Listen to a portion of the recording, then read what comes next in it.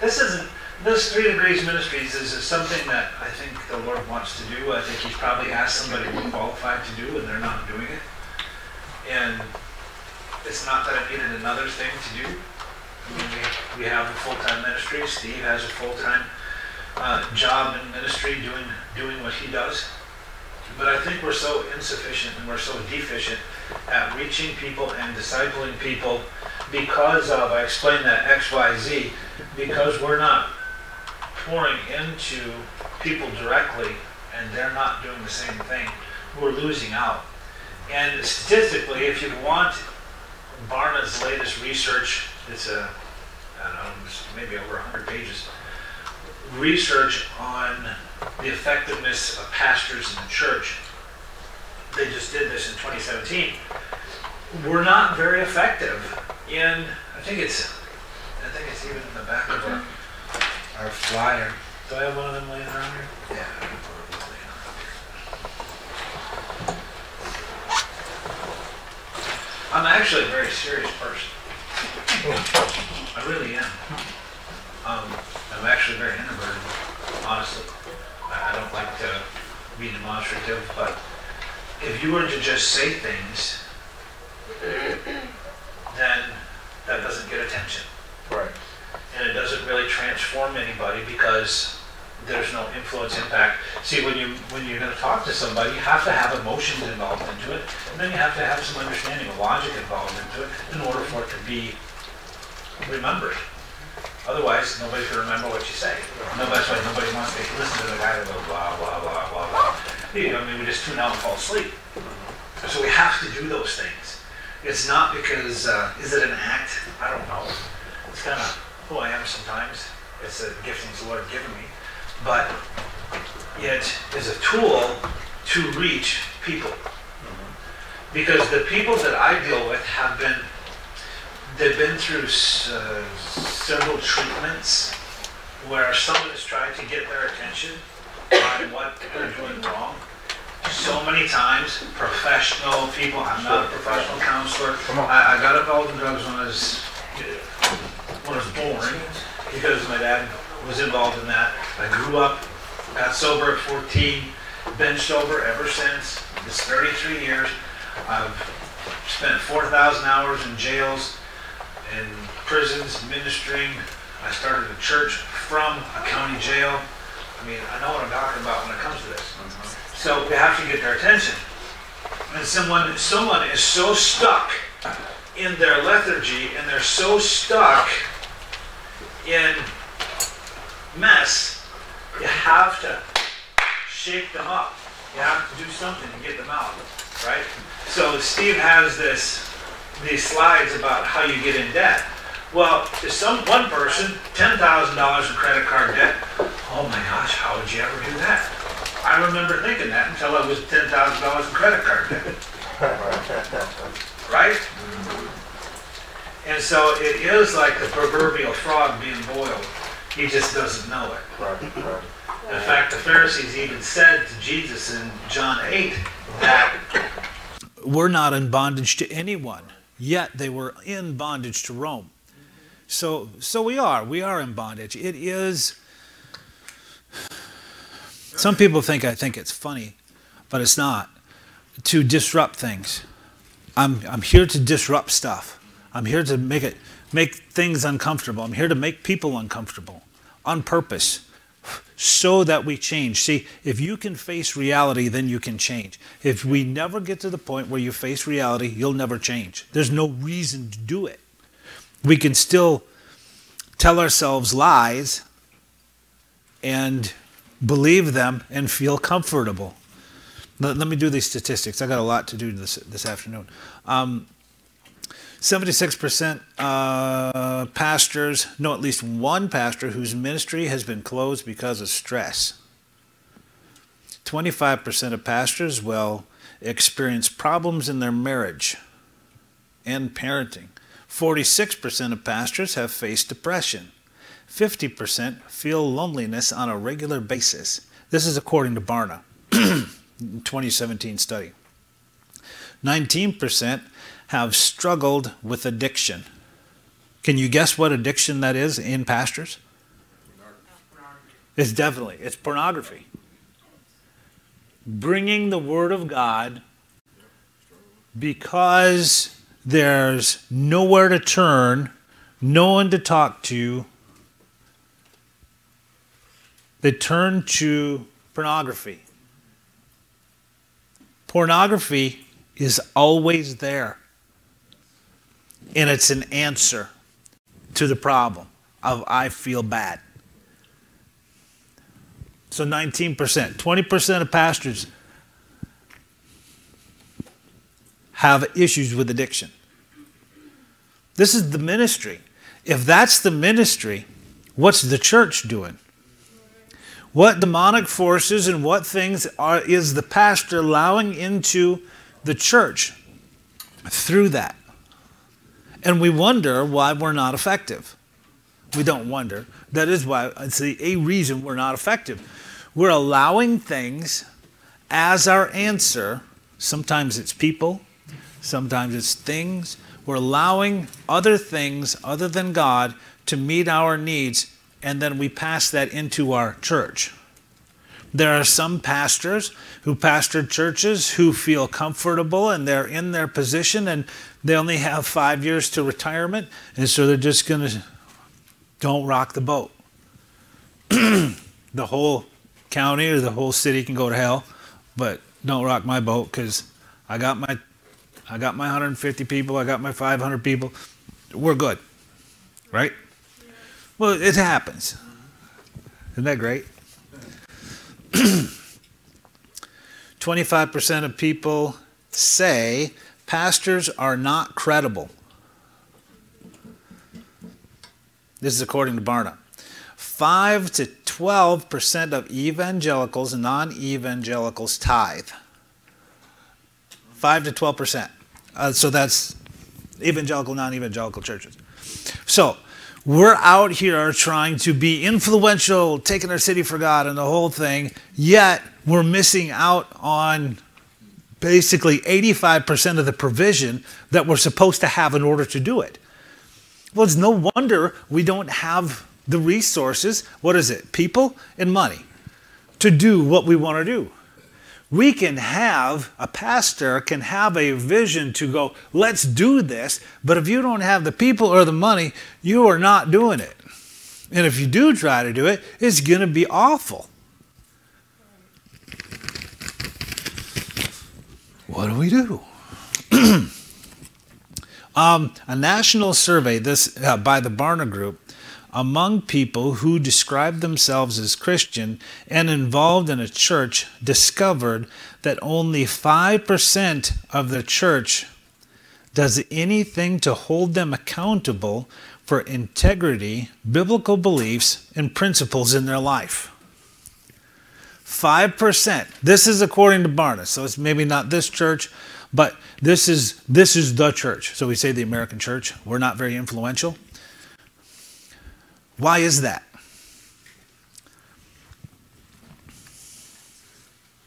5% indicated that their church doesn't do anything to hold them accountable for their biblical beliefs, principles in their lives.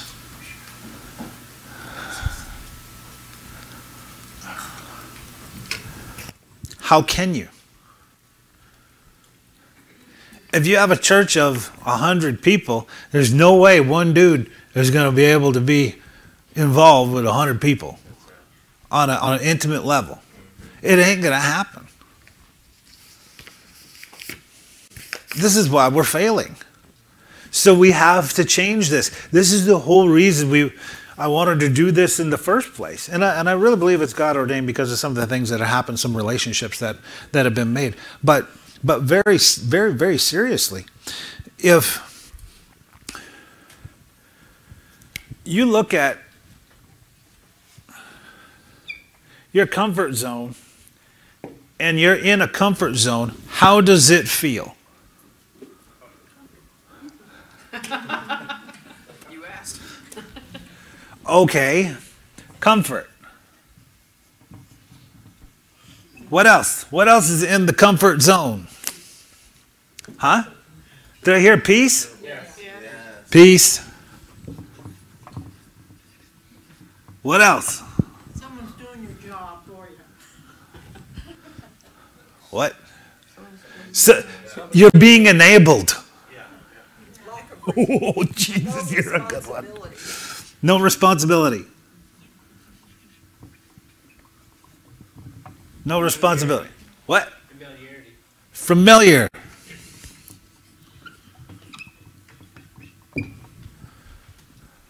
What else? Safe. What? Safe. It's safe. That's why it's comfortable. Safe. What else? Dun, dun, dun. You know he's right.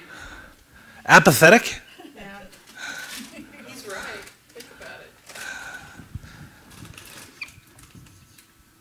Is it two P's? No, one. A-P-A-T-H-I-C. Apathetic It's stable. is what? Stability. Stable. Stable. Change. Yeah. Isn't that great? No challenge. There's no challenge to it. Oh, come on, you're... No fear. No fear.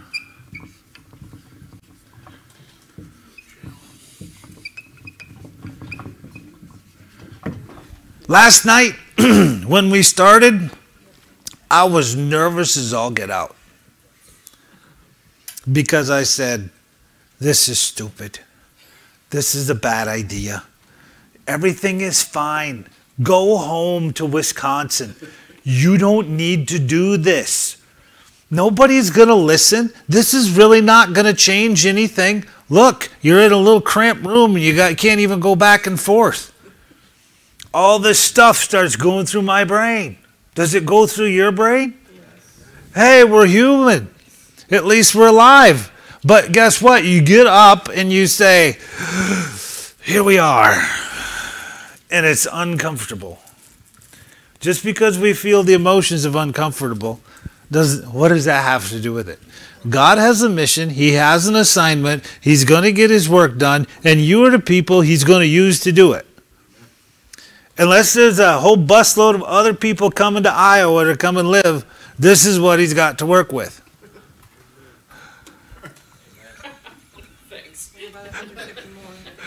They are moving here in droves. There's a lot of foreign license plates here. They're leaving California. But this is what he's got to work with. You. And if you don't do it, you don't influence this area, who's going to do it? You were born for such a time as this. Now, if you look outside of the comfort zone, what's it like? Challenging. I'm going to do this one right now. Uncomfortable.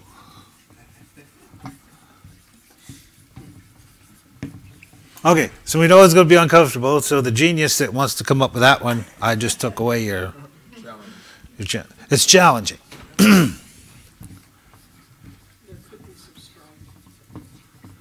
There could be some strife. Unpredictable. Unpredictable. Rejection. Rejected. Rewarding. What? Rewarding. Uncomfortable? Be rewarding. Outside of the comfort zone? Yes, It's rewarding? Outside of it. And I reward myself for that. There has to be What kind of reward, masochist are you?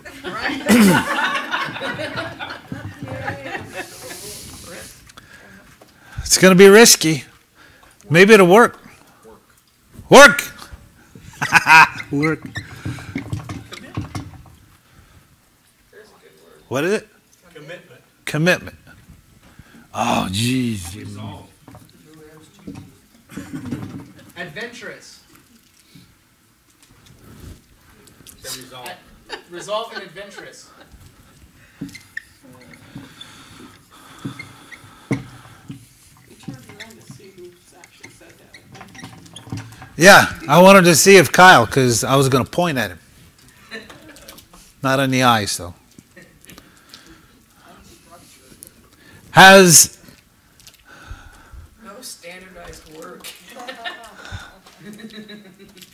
No easy answers.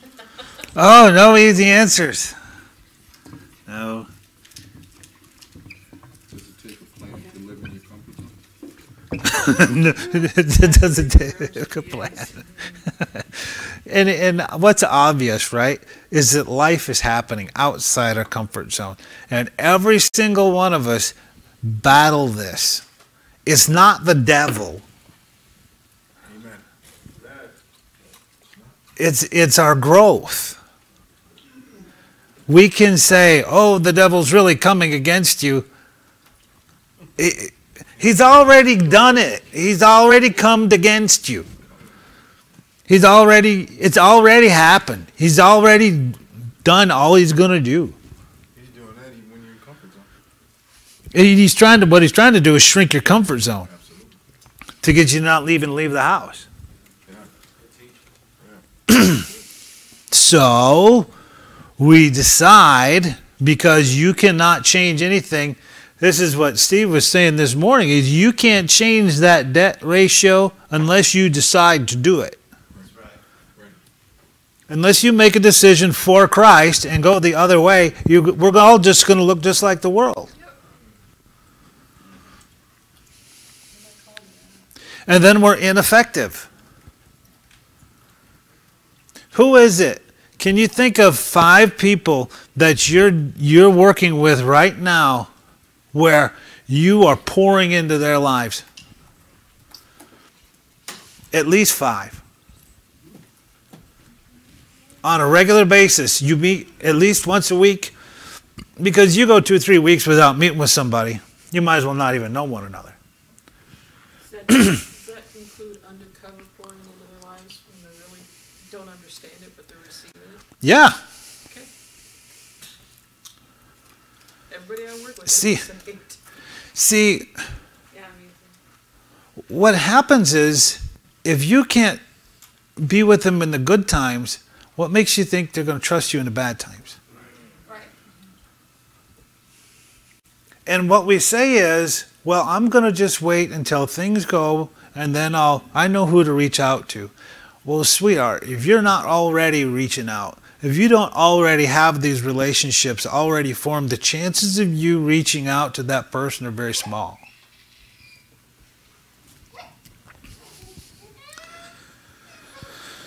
So we need to make a decision to leave this comfort zone and do something else. But what do? You step out. Huh? You step out. Well, that's what we say. That's exactly what we say. We step out. So,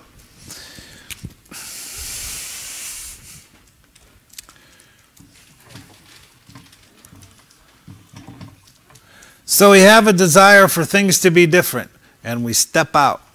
And then what's the natural thing of stepping out? Trying not to go back in. Device. We need a device in order to step out with. If you don't have a device, you can't step out. And then that's going to reach your destiny. So, you have a desire. This is what we should do. You have a device. This is how we're going to do it. And that's going to fulfill a destiny. Isn't that great? Yeah. What's the matter, Randy? Is it the spelling? You can't see it?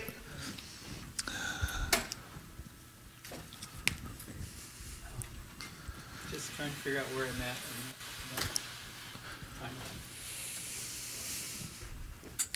Which of these is most important? You got to have a desire. If you don't have a desire, if no one has a desire to get sober in my work, I can't help them. I'm like, go use drugs, because that's going to solve your problem until you come to the point you want to listen. So you got to have a desire. And we want to see the destiny. How many of us can see where it's supposed to go, but then when it comes to how do you get there? It's like Jerry Savelle used to say, there's amen, and then there's there it is, but what is all that stuff in the middle?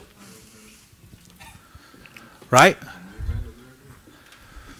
So, does anybody have a goal or something they'd like to do in the next 3 months?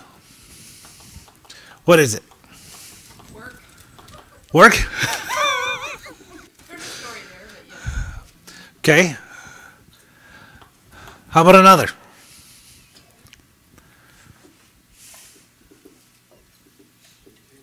Here's the thing.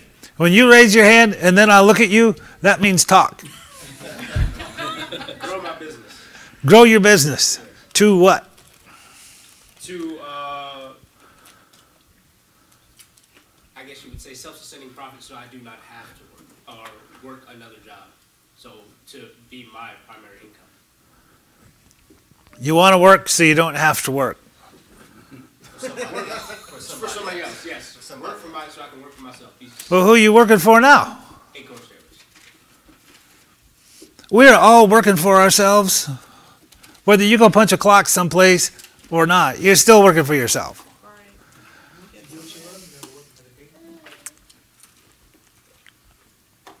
How about, I understand what you mean. What? How about another one?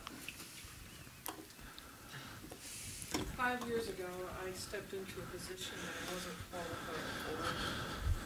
And God was pushing me to do it. I've spent the last 5 years working 10 to 12 hours a day, and I have not gone out speaking as much as I would like to. Evangelistic, meetings. And I would like to do that more. You would like to get out and speak more evangelistically in the next 3 months. How much is more? I would love to travel constantly. Give me a meeting one to two times a week. I 2 wanna see meetings a peop- week. I want to see people saved and set free and healed.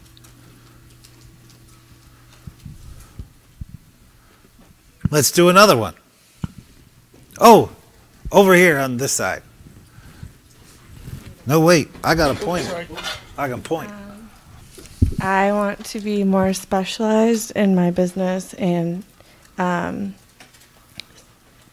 more specific and obviously more financially stable in my business because my business goes like this. Yeah. Highs and lows, and so I want it to be better. I just want to improve it so it's not so up and down.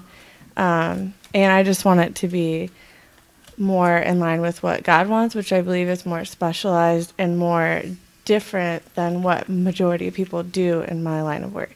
What we're going to do before we leave tomorrow, if you come back, if I don't run you off today, Steve won't, he's nice, is define more. Because it's an erroneous term that doesn't have any meaning. If we have a church of 50 people, we want to grow the church so people are more impacted by God. We just want to disciple people so they feel more of the presence. It doesn't mean anything.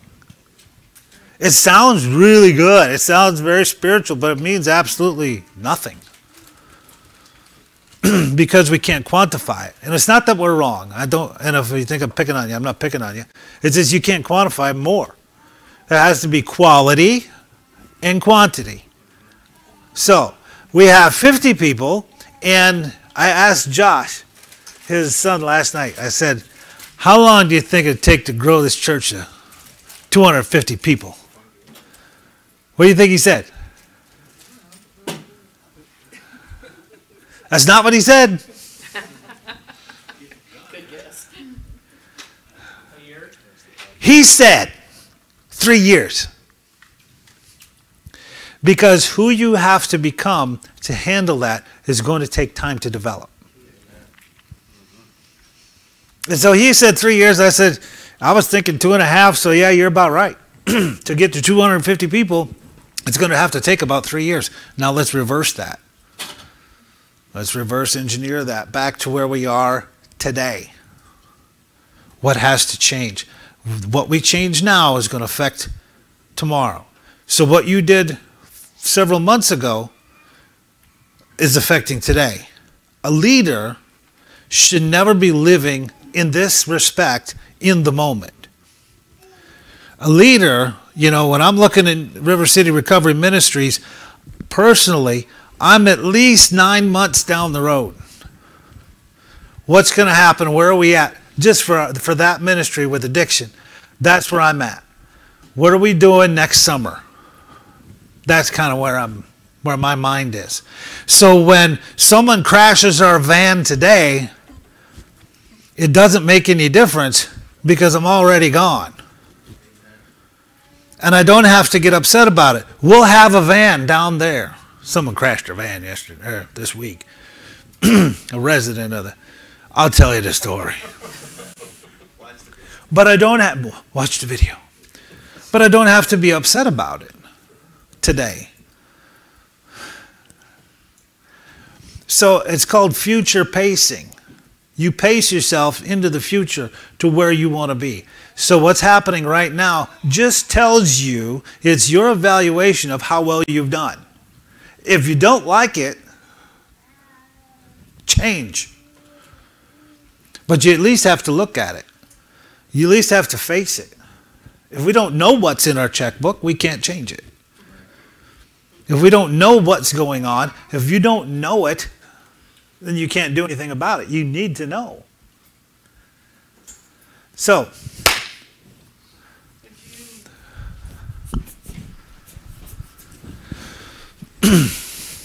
how long would you say, if you have a group of 5 people that you have as a leadership team, how long does it normally, on an average, take to mold a team to think that kind of way? Say, okay, starting next week or our next leadership meeting, we're going to be talking about taking this ministry to 250 people. yeah. What does that look like? And we brainstorm and we talk about it, and they all have different departments, so they got to think about their own departments, meet their own teams, blah, blah, blah, la, la, la, la. First of all, it comes from y'all where conception is fun. To be able to conceive what this is supposed to look like, that's fun. Oh, yeah. How is this supposed to be? Mm-hmm. To get everybody looking that direction. Your all's job is, this is where we're going. This is what's going to happen. Y'all paid your dues. And no need to sit and struggle anymore. None. This is what's happening. I'm looking. That's where I'm going. Now, if y'all are on the ride, or if you decide to go ride somebody else's bus, we still love you. But this is what's happening. The people are in the 380 corridor that are going to take that ride. That I know. And that's what's going to happen. So, it depends on the competency, and it depends on the level of competency that you need. So, I have a meeting that we do every Monday morning. I do a house meeting, and it's evaluation of how the week went, what's personally going on in each person's life, and is there anybody fighting about something, or is there any issue we have to fix? And so because we invite dysfunction into our community. So I'm bringing in people who have had felonies, I'm bringing people from prison, I'm bringing people who have had their kids taken away. You know, it's a lot of dysfunction, and they all have to live together. It's part of the ministry. But our house meeting is something that I've run, and I've run it ever since I've done this well over 10 years, is we look at each individual and we have to find out, okay, if it's your turn to speak and you give account for what you've done, I'll ask questions on how or what you see. I'm not going to tell you what to think, but I'm going to ask you questions so that you can think. You don't let people get out without being able to think. So you ask questions. You don't tell them what to do.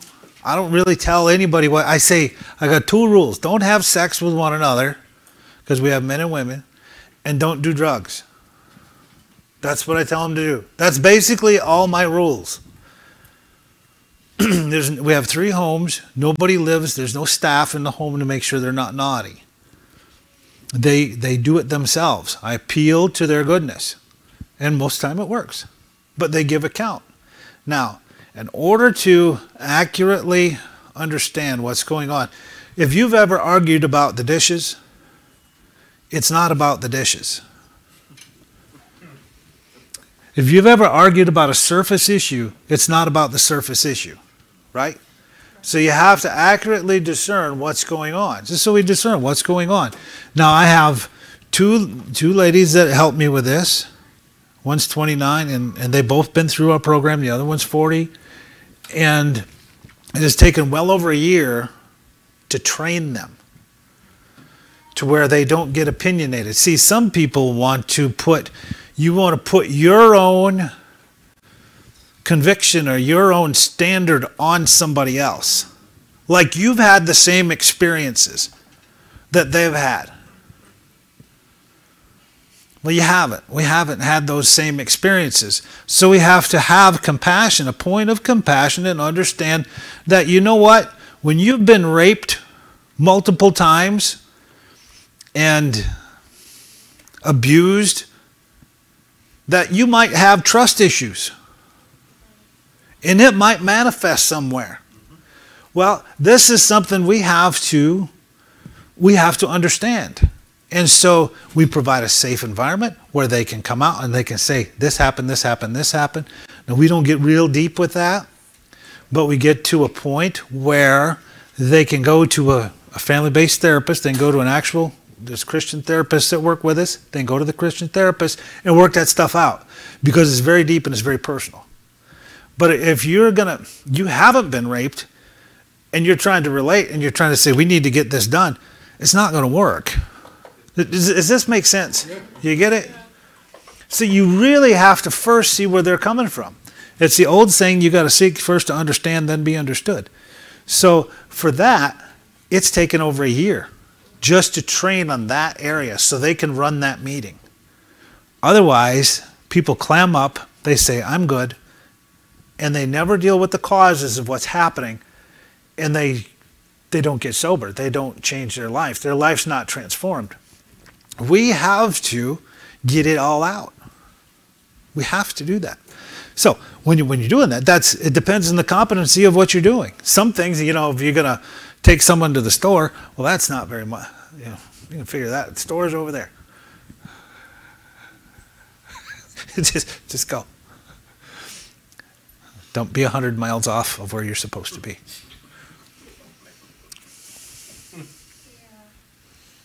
So, back to this device, right?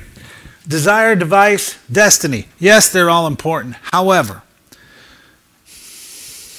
let's see. Is there about 7, 8 people that would like to experience breakthrough?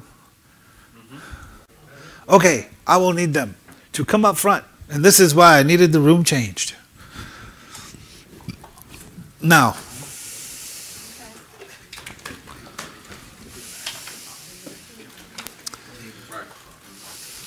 yeah, you can go over there on that side.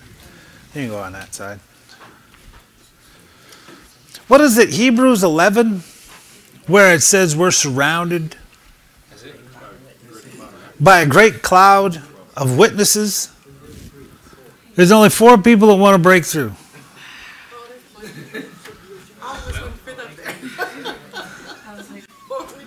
Well, it's got to be more than 4. Yeah, we're good. We're good there. No, you said 7. All right. All right, now we're good. Dun, da, da, da. Here's what I know. Listen now. This is important. If there was anything important, this is important. Unless a demand is made, there's no reason for it to manifest. Say that. So we have to make a demand. Unless the demand is made, Write that down. Write that down. there's no reason for it to manifest. So we have to put ourselves in a position where the demand has to be made. Right? Okay. So you spoke about the River Jordan. What happened there? They went across to the Promised Land. When were they supposed to go across? This is going to be good. A lot sooner than they got, right? Yeah. When were they supposed to cross to the Promised Land? 2 to 3 weeks after they got out. It's about 2 to 3 weeks. How long did it take? 4 years. Okay. Why are we waiting 40 years to touch the wall? So this can be over as soon as you want it to be over. So, what we're going to do is cross this Jordan. Go from one side to the other. And what I want you to do is think about what it is you want to have happen in the next 3 months, in the next year, what your goal is, and then I'll ask you what your goal is. And then we'll do it. And so we need a leader. Who wants to be the leader? Wait. That's not what he asked. He said who wants to be. There's a difference. All right, you be the leader. You get to be first. Woo! I want the microphone. Yeah, we need it. Yeah, you need the microphone. I'll keep you. No, no, no, no, no, no, no, no, no. All right. So what I said was, who wants to be the leader? Not look to, oh, Tommy's the leader, I bet. So, you're going to be the great cloud of witnesses that help them go across. Now we're going to start here, because that's where you are. And we're going to go to about here. You think you can make it from here to here? From there to here? Yeah. All right. Good. I didn't want to overdo it. The only thing is, you can't walk. You can't jump. You can't crawl. And let's pick one more. Wait, define crawl. Which crawl? No, there's like 3 different types of crawl. Oh, okay, we can crawl. We can, or can't walk, can't. Well, you can't walk and you can't run, and you can't.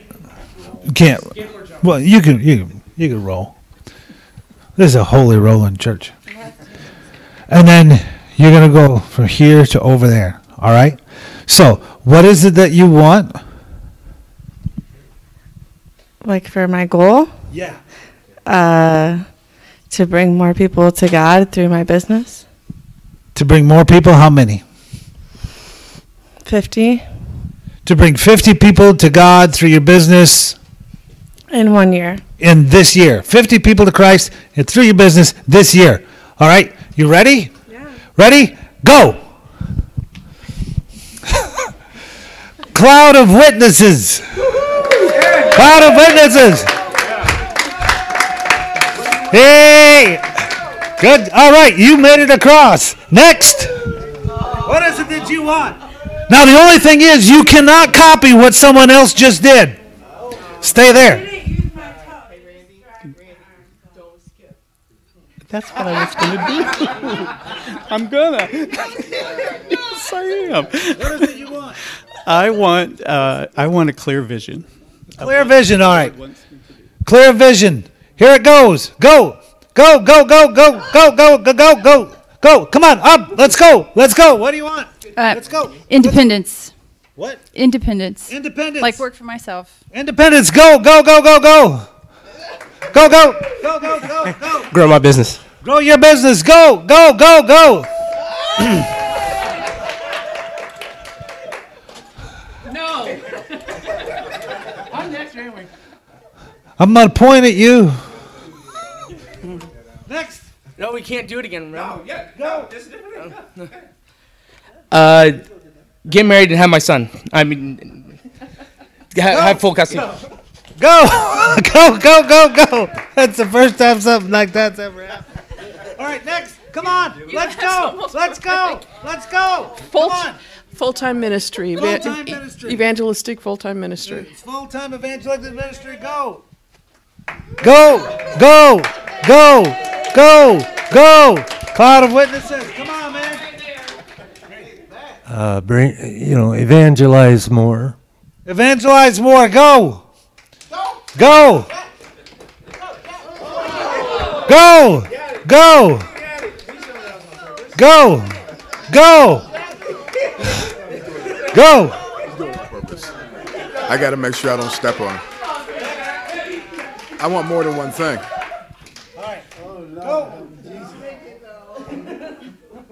I want a kids' point pastor. I want a youth pastor. I want an executive pastor. And I want a church of 500 people. Go, go, go, go. All right. Okay. Now, if we started and we said, okay, yeah, go across, hop across the room, how would that feel if you were just doing it by yourself? It'd feel like, oh. But when you do it all together, how does it feel? Doesn't it feel better? It's kind of exhilarating. It's so exhilarating. Let's do it again. Except for you can't do the same thing you just did. Ready? Go. Go. Go. Go. I want my ranch. Ranch. Ranch. Go. Go, go, go. I want my mountain. I want my mountain. Go. Go. Go. Go. Go. I want my blessing. Go. Go. Go. Go. Go. Go. Go. I want my breakthrough. Go. Yeah! Go. Go. Go. I want my family saved. I want my Yukon 2019 black on black with the what's the kit? Yeah, the XLT, but yeah. Go. No miles! No miles! I want to get along better with people. All right. Go. Go. Go. Fall, Jack. Go. Go. Bless the Lord. Go. Go.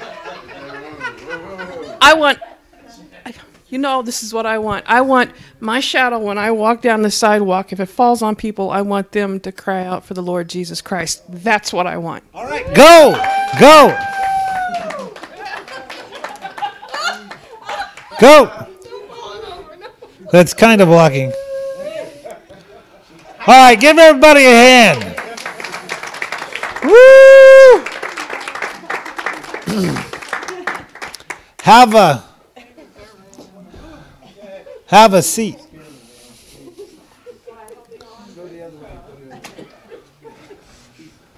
That dude's a trip.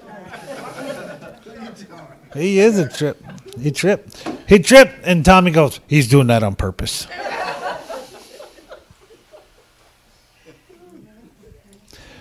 There is power in doing things together.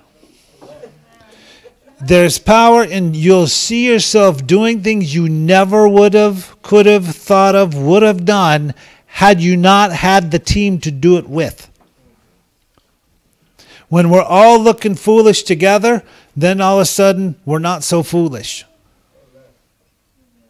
It wasn't until you put a demand. See, this device really doesn't matter. It doesn't matter. We got across all sort of different ways. But we still got across. What? I got two. You're right.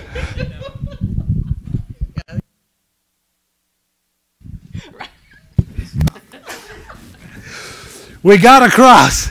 Look, I'm still on. That cracks me up. I was going to say with your circles up there, maybe you should highlight and circle challenge because that's the same as your demand. Nothing happens without it. Nothing happens without the challenge. Yeah. Okay. Challenge. And we wrote it somewhere else too. No challenge. Nothing happens without that. Huh? Well, I think that just symbolized accountability. Yeah. How so? Because there were other people stepping out, and so when people watch you or do it with you, you're more likely to follow through. Being accountable in the church ministry, yeah. And so it's fun. Sorry. It's not a chore. It's not like, oh, you did something wrong. Let's everybody look at you. No, everybody was doing something, and some people are going to fall down, and it's okay. It's all right. Everybody made it. Isn't that great? It is. It's great. Everybody made it across. What else? Got anything else in this? Can I give a personal testimony along those lines? If it's not super long. No, it's really short. I mentioned 5, it's not on. There you go. I mentioned about 5 years ago when I stepped up into a different position at the company that I work for. And when I had done that, I was sitting there in my home going, oh my gosh, what did I just do? Because I am not qualified for this position. So I was just praying, Lord God, what do I, how do I do this? And he said, just step out into it. How do I step out into it? He said, trust me. How do I get more trust for you, Lord? And he said, by stepping out into it. Yeah. So you go. And guess what? In the beginning, it's probably going to be horrible. Can you live with that? First time I preached, I was still in Bible school. I came up to Wisconsin. They're like, oh, the Jerry Savelle Bible School student's going to come preach. And there was probably 25, about this many people. I started going, and 20 minutes in, literally half of the room got up and left. And I'm still like, blah, blah, blah, blah, blah. And then shortly after, he sent me to prison. Not to live, but to minister. And the door shut in the Sally Port, and the Lord said, there, now they can't get away. That's what I heard. They can't get away. All right, so you put the demand, and the device is going to show up. But without a strong enough demand, without a compelling vision, you'll never see how to do it. Without a compelling vision, you'll never see how to get there. Unless we are, what does it say in Timothy? Stir yourself up. Unless you're stirred up, unless you really believe this is possible to do, you won't step out. Because everything against you will hold you down. So the God in you, the pressure in you, has to be greater than the pressure coming against you. And it's like you're a submarine. The pressure on the submarine wants to crush it, but because there's pressure within the submarine, it holds together. So the pressure in you has to be greater than the pressure on the outside, that you'll step out. If we're not that way, well, I don't see how to do it. Grow. Do the next thing. Do the very next thing right in front of you. That may be the thing that opens the next door. God rarely gives us the entire vision all at once. Normally, to me, it's been you do this step, and then you do this step. In the beginning, the steps are very small. Now the steps are about a year apart. So I can see a year down. And there's some people that said they have 30 years mapped out. And there's some people, and this is where God is, he's multi-generational. He thought of Abraham, Isaac, and Jacob. He thinks of Timothy, or Paul and Timothy, faithful men and others. He's always thinking multi-generational because this goes way beyond our gifts. This goes way beyond what we can do. is not only what we can do, but what God doing through us, and he does think generational. So the first thing when we learn something, we hit this mental assent, where we go, okay, I understand the concept. That doesn't mean we get it. Just because we understand the concept of how to be disciplined in money doesn't mean you're doing it. There's another concept. There's more to it. And that's application. There's a huge gap in between what you know to do and what you actually do. What we say when we know we're supposed to cut the calories or eat right or do this or that, we say, well, this time I'll just start tomorrow. Or we make up a reason, we buy the reason, that's self-deception. We deceive ourselves and never develop the discipline necessary to get where we're supposed to be. You're still held accountable on Judgment Day for what you ought to have done here. Your mandate is the same, whether you followed through on it or not. Yes, but I did all these other things. If that isn't what the Lord has called you to do, if that's not your assignment, it doesn't really matter. Actually, you could say it's sin. Because we're not doing what the Lord told us to do. And so we live our lives off of the mark. Well, it's no wonder we don't receive the promised land when we live so often off the mark. Now, how you do one thing is how you do everything. So if your relationships are goofed up, it's probably your finances are goofed up because the whole thing is goofed up. But when the pattern's right, the glory falls.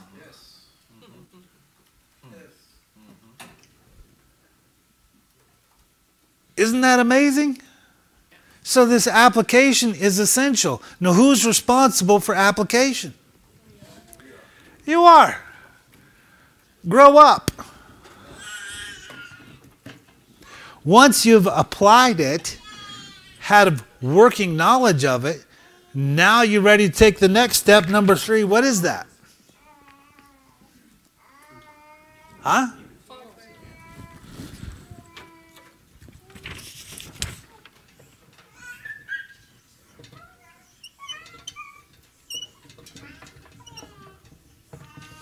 The next step is teaching. Who are you teaching? Now, you will learn more by teaching than you will by applying or by mental assent.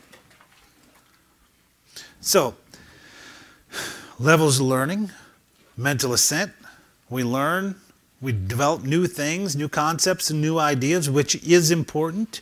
We start to apply them. We're not going to be good at them in the beginning. It's going to look a little weird, like going across the room.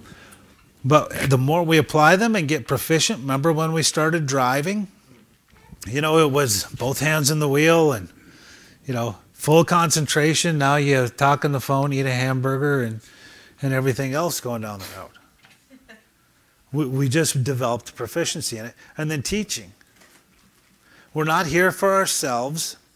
It's only by teaching and modeling that we fully discover the depth of what we know.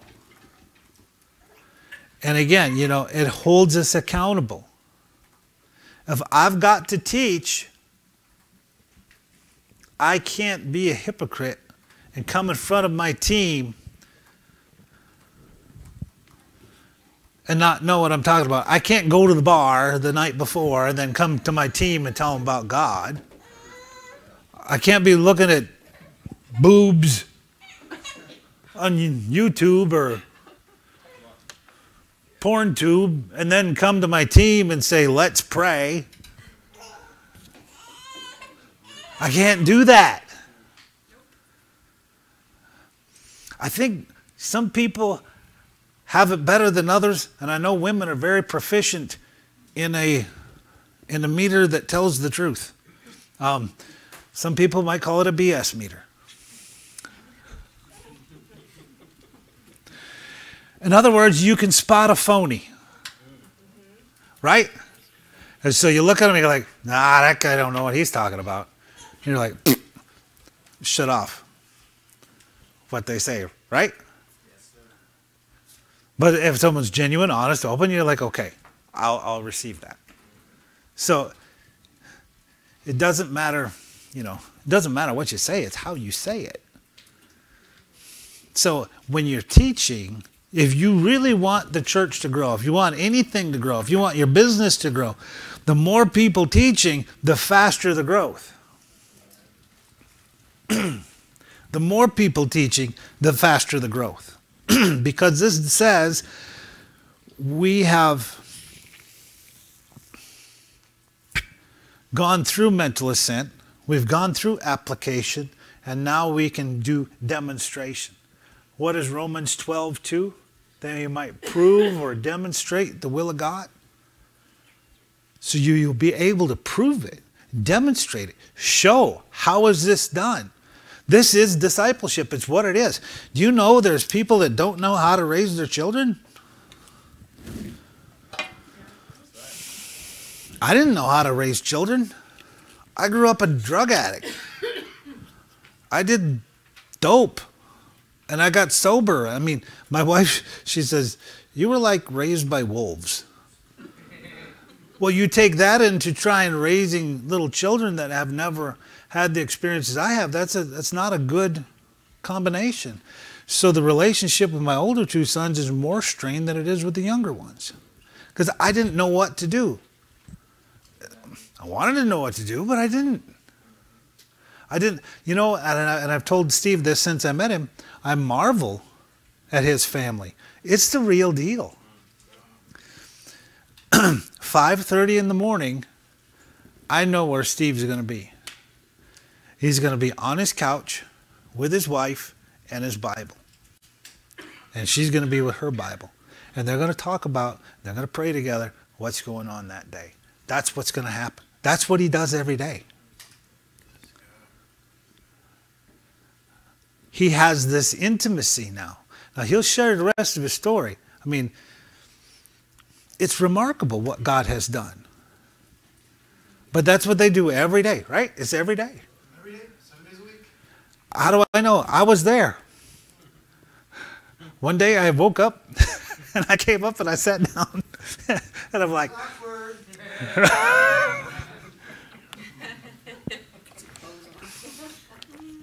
you know why? I wanted to see it. My wife and I don't do that every day. We don't have that intimacy that he does. I want that. And I want to see what it looks like. And we've been together 27 years. The marriage is fine. We're fine. Right? But I want more. I want what he has. So it's teaching. It's modeling. The faster we grow, I wrote this down somewhere and I need to cross it off. Otherwise, I'll go over it again.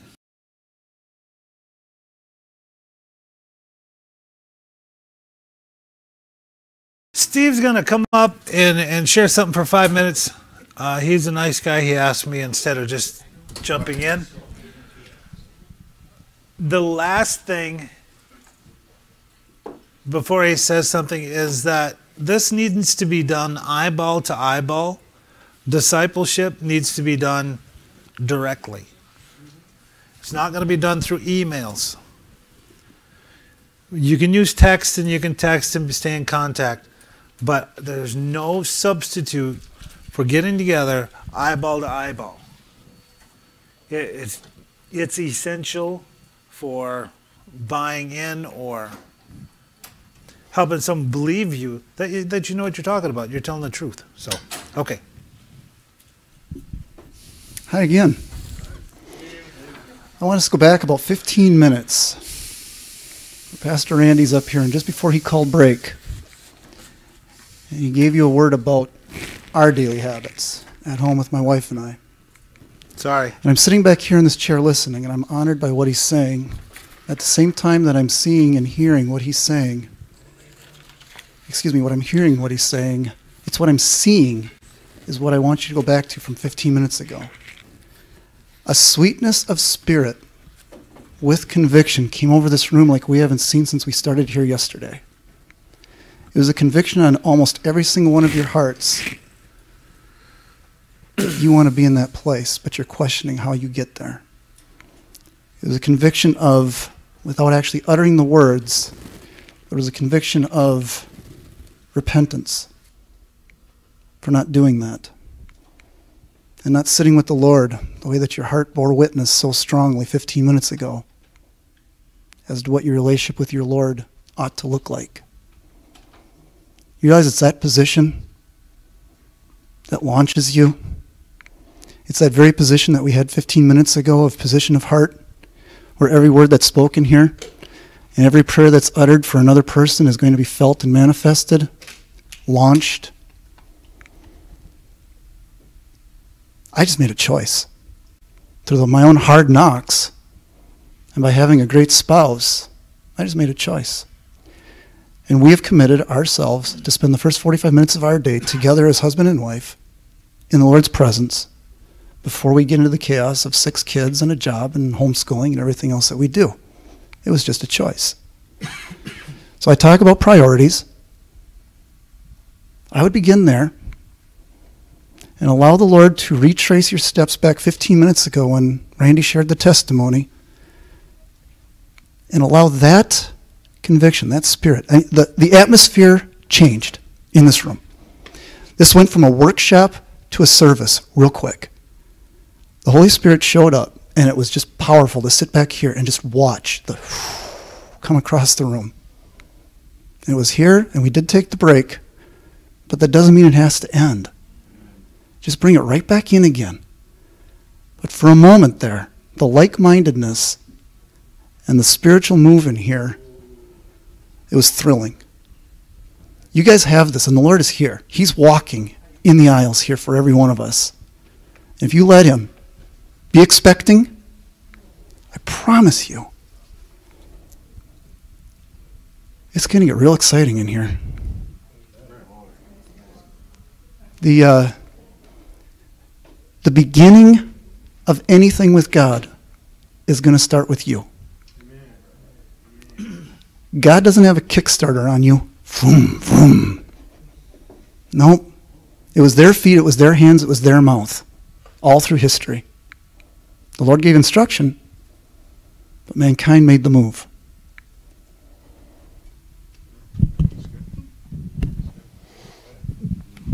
I already have one of these. Oh, yeah.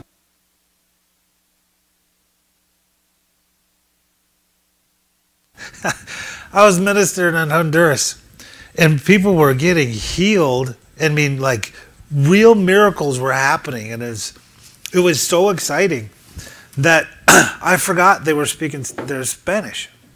And so I'm just, they're like, stop. They don't know what you're saying. So I just forgot.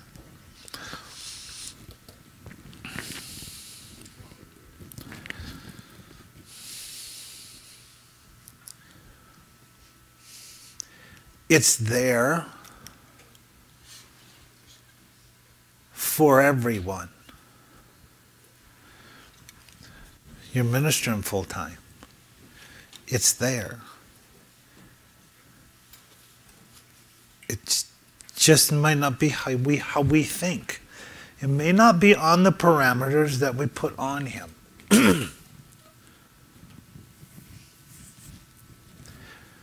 Many of the most God moments have happened when I didn't have anything to do with it. Can you imagine?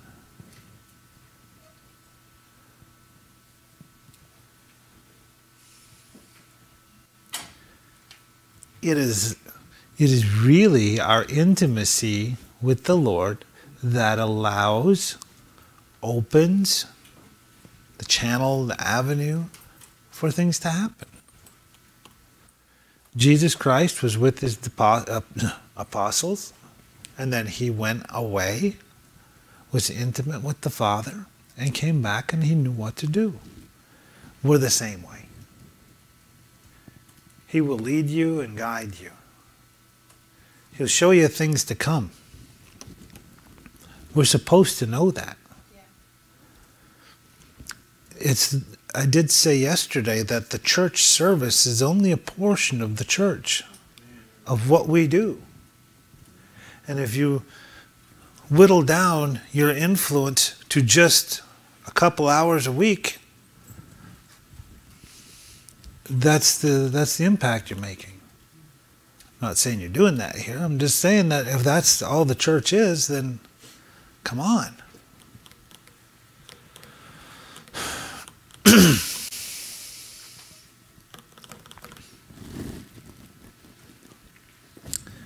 Do you have more?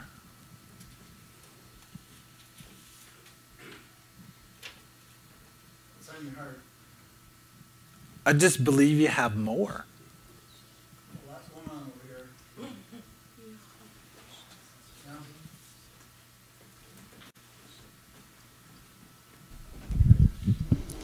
I'm going to go preach on y'all.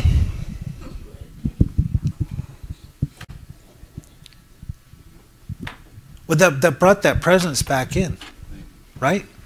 We're in a different spot. Yeah, are you feeling it again? So Yeah. we respect the Holy Spirit of what He's doing, right? So if there's more, there's more. It is an honor beyond words to be standing in front of you in here. But it becomes a supernatural honor when the Lord honors what we're doing here. And His anointing's in here right now. And I would imagine this would be a fine time for us to get real humble and real transparent before the Lord.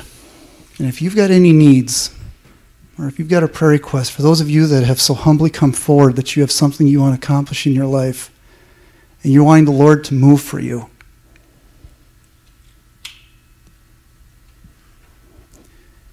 today, this word is fulfilled in your presence. Isaiah 61. Today, the eyes of the blind are opened. Today, the chains break off.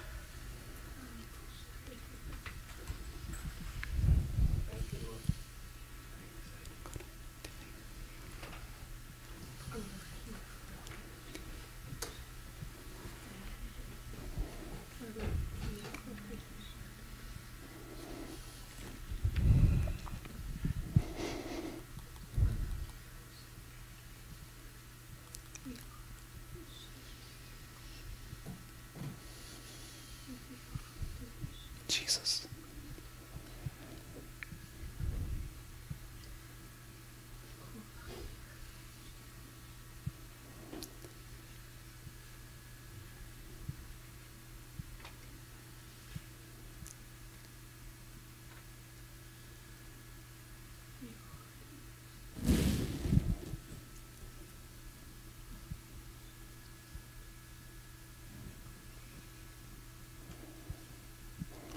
I would divide waters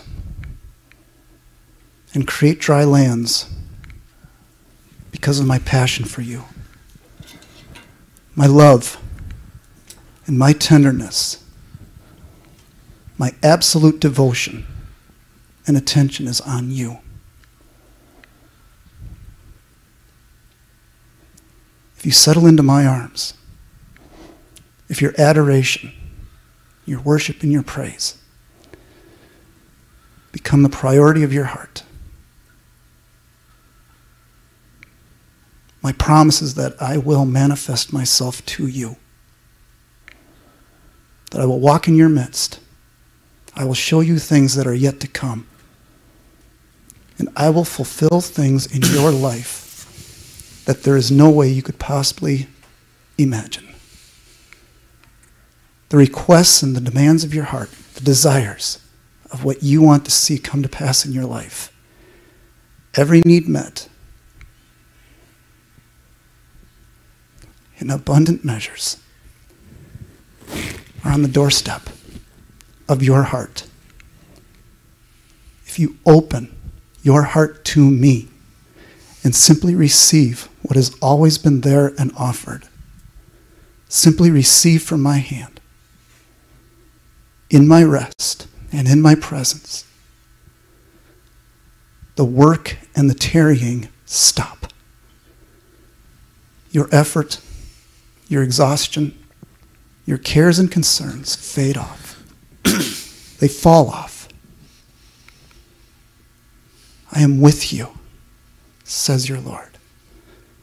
Always guiding, always coaching, and ever present in your sight. Ever present in your sight. Ever present in your sight. Lift your eyes and see me. See me and know me, so that I may direct your path. Every need met, every dream fulfilled, to the Father's glory. Hallelujah.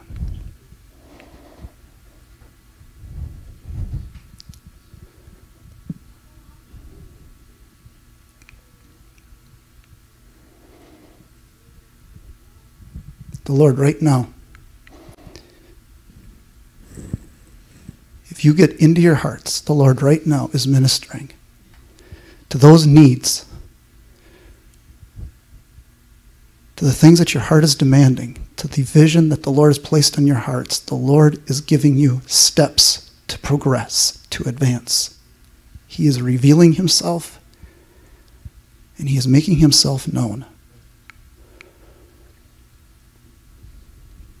And he says, do not sit idle. Do not hold back in fear, but step up. Start, and I will finish. Just start, and I will be your finisher. Begin.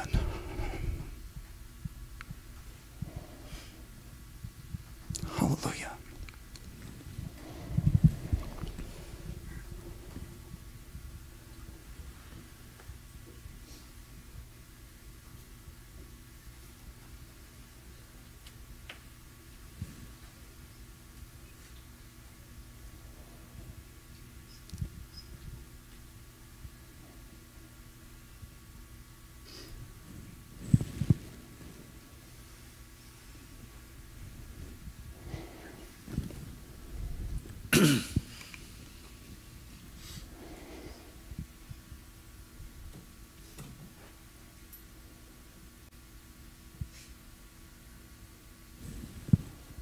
What's he speaking?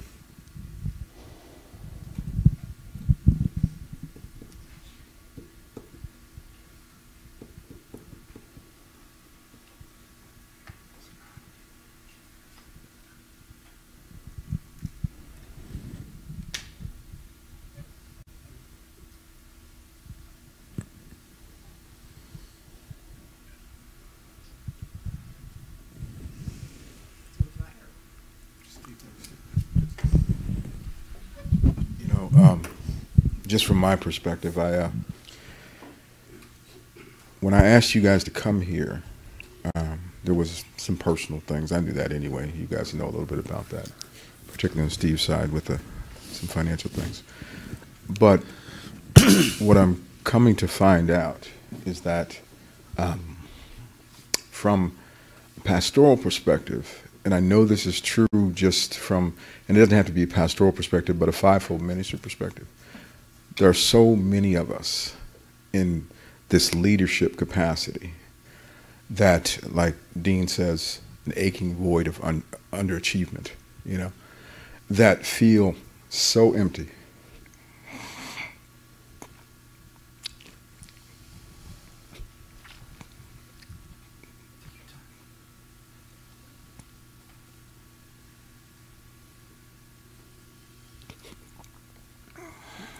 And I know I'm not alone.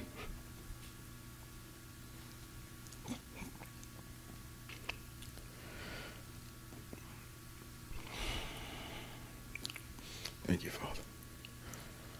So the best way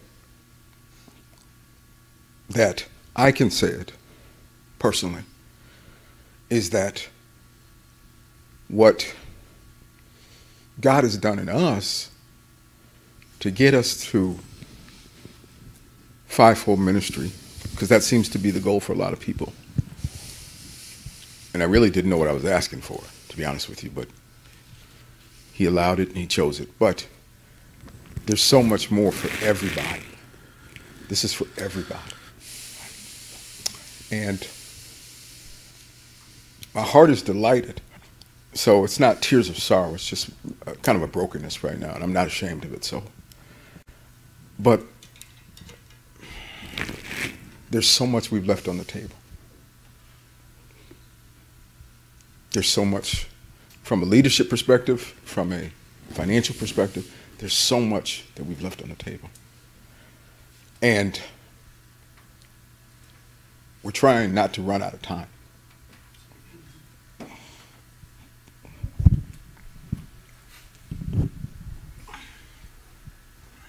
Let the fivefold hold me accountable to the word of the Lord. That's number one. Number two, try not to run out of time. Don't do anything in your own works. Number three, the Lord says there's greatness in this room. Greatness. There's greatness in this room. You have so much to offer that you have yet to even recognize or to see. There is so much potential in you, and there is such a hunger in your heart. And the Lord is going to honor that. He is going to see you through every step of the way and use you for multitudes. There's greatness in this room.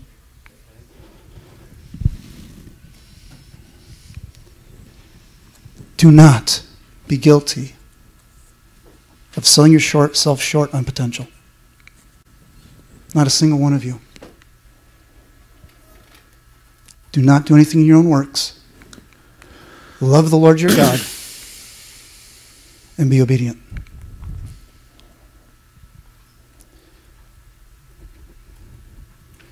You're not done.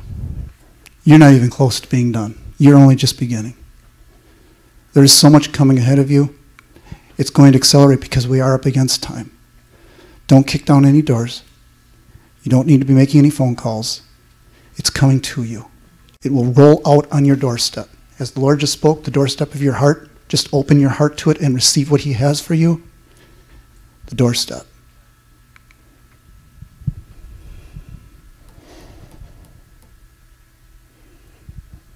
Welcome to a workshop. This is what happens when God shows up.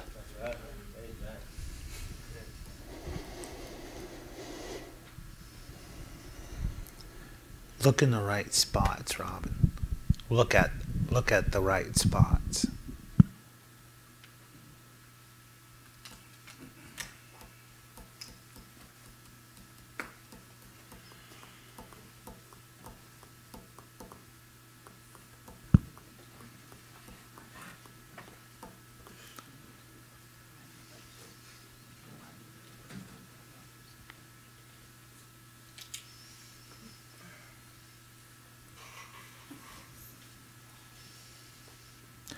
I got to say, this is why we're here. This is we can go over the X's and O's,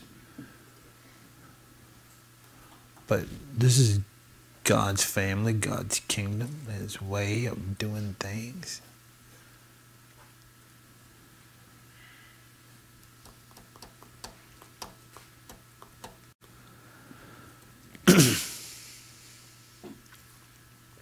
We need to be about His vision, about His mission. We need His revelation to do it. If you're doing something without the revelation of God, quit doing that.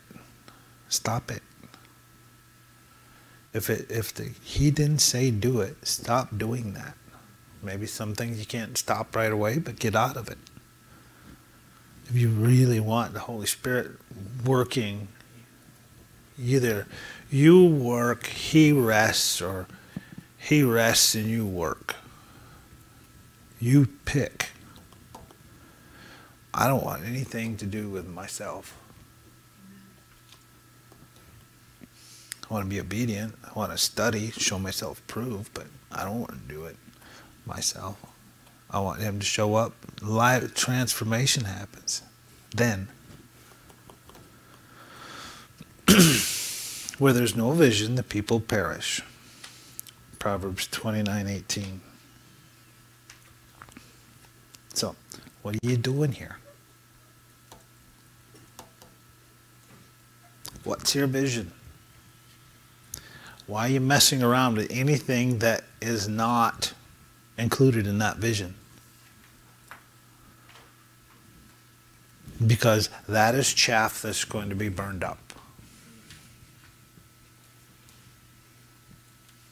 There's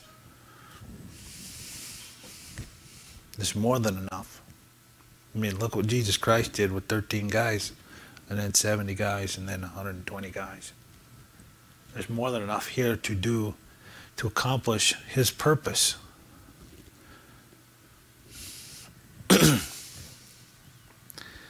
Why do you exist? What makes your ministry different from others? Who are you?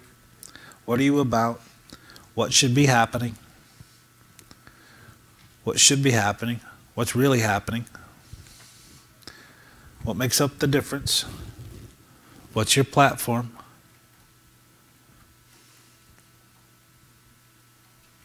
Some people don't even like their platform.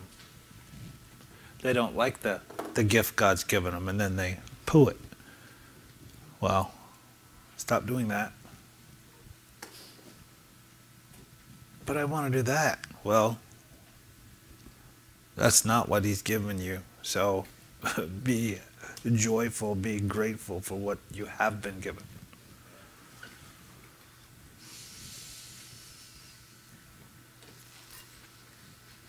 We do probably 85% of things right. Pretty good. It's that other 15% that impedes us from breaking through. It's that little leaven that spoils the whole lump. Purity is a pathway to power. If you want God's power, it's purity. Otherwise, there's no power. Purity is the pathway to power. Now, he says in Ephesians, more than we can ask or think, according to the power that works in us.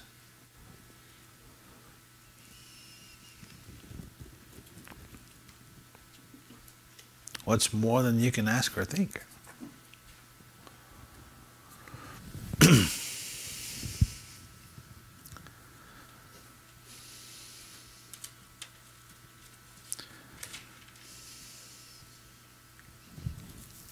I start almost every class that I have at River City Recovery with the same question. What are we doing here? Why are we here? And I get all kinds of silly answers. And they're used to it. But we're here to recover. That's why they're here. We're here to recover. That's why we're here. Let's never lose sight of why we're here. Why are we here? I'm here because there is a void in real, genuine discipleship. And somebody's got to fill that. And I've come to fill that. Where you can experience eyeball to eyeball. Where I don't know how to do things right. I don't care how to do things right. Meaning how you're supposed to do them. It makes me no difference. I believe to be innovative, you follow the Holy Spirit and then you do what He says do. In our recovery ministry, I don't copy Team Challenge. I don't copy anybody else. I go to the Lord and then we do what He says. And what He says seems to work. So when you have your ministry, when you have your thing, you go to the Lord and you don't copy someone else. I mean, you can't have ideas. Of course you can have ideas, but that's not what you're looking for. I don't know what they before we got here, Pastor Tommy says, do you have an evaluation form? I sat there and I'm like, what is that? I didn't know what it was. I finally had a bowl of popcorn and I'm like, I'll just have to tell him I don't know what that is. I don't have one of those. It doesn't matter. And then Steve goes, I got one that's good enough for both of us. I'm like, well, good. It's okay not to know stuff. This is why we have a team. This is why you work at a team, because I don't know stuff. He doesn't. I love when he goes all prophetical. It's awesome. This is, do you have, is this what your is this what your team looks like? Does your team do this? We don't talk. We didn't talk about this meeting at all. Well, you're going to do this. Until we started, 5 minutes before we started, we didn't know who was going to go first last night. He's like, I think we should figure that out now.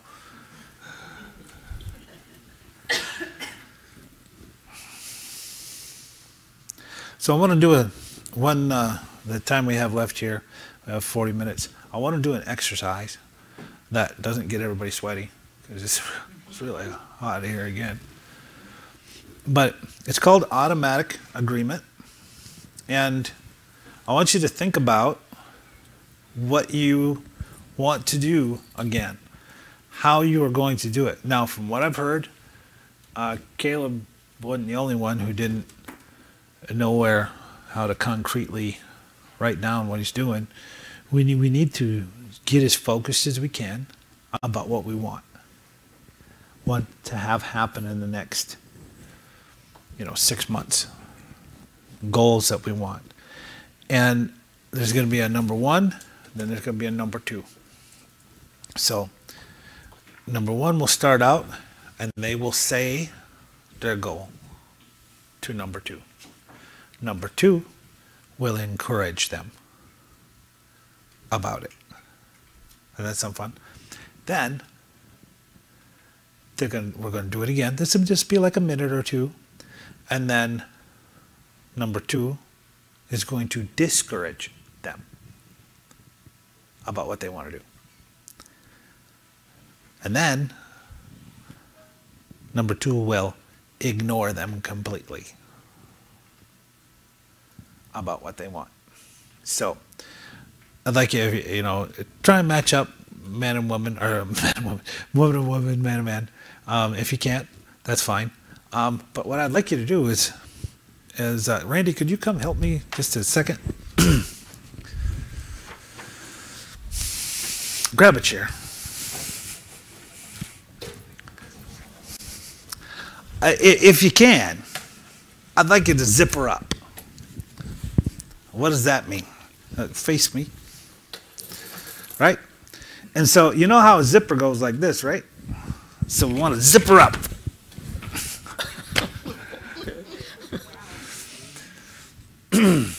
And then talk this way. Face to face. Eyeball to eyeball. Eyeball to eyeball. So you would start out, what do you want? What do I want? Somebody said it. Yeah, space. Clearer vision of what the Lord wants me to do. Okay. And then I'd be encouraging, okay, well, great. What does that look like? And who's involved in it? And that sort of thing. Okay? Think we can do this? Huh? How do you ignore him when you're zippered up like that? Yeah, you'll find out. So he needs a partner. Is it okay to the one that disagrees with me?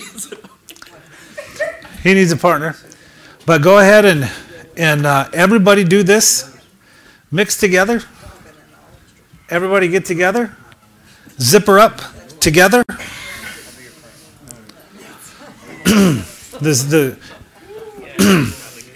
But if you're married, not one another, and if it happens to be, you have to do man and woman, of course, don't zipper up. Just kind of knee up.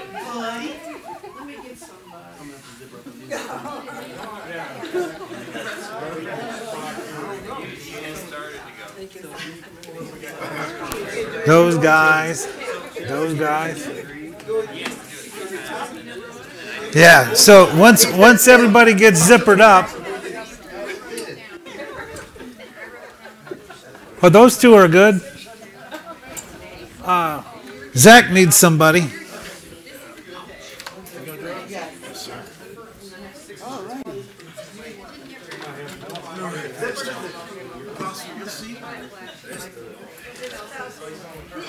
All right.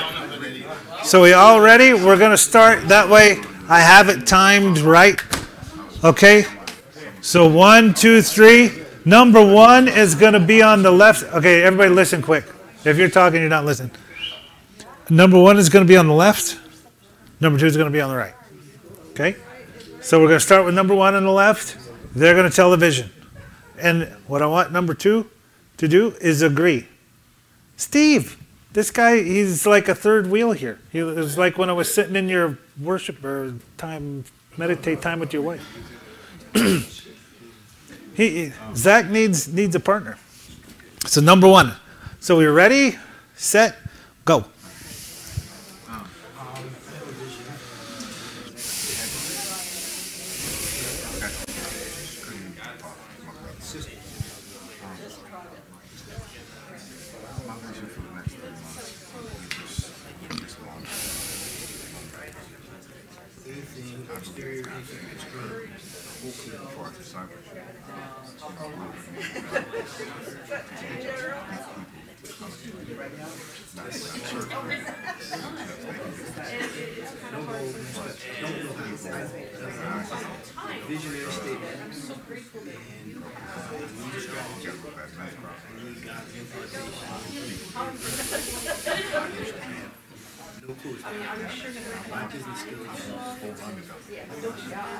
Intimacy skills are but I know I'm in take care of someone. Bring people. So we started with so next week.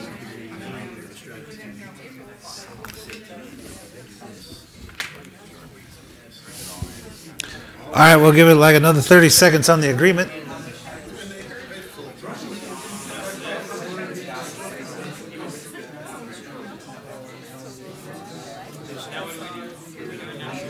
Okay, so now number 1, you keep telling your vision, but number 2, you discourage them. Be discouraging. So the same person that encourages is not going to discourage. The encourager will now be the discourager.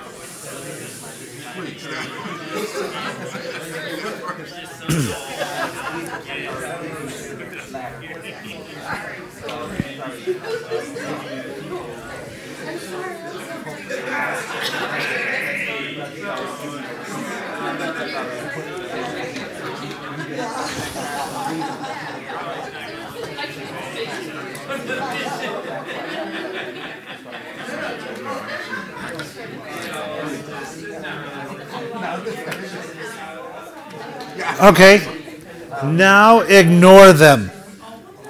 Number 2, ignore.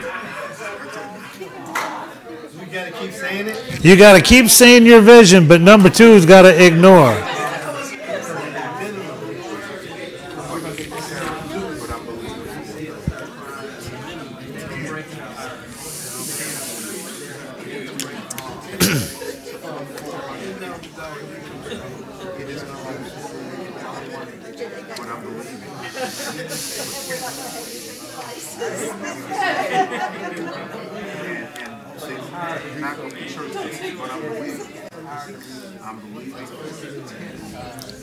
Okay. Okay, stop. All right, let's stop. Stay, everybody. Now let's switch roles. So number 2, you tell your vision. Number 1, you encourage.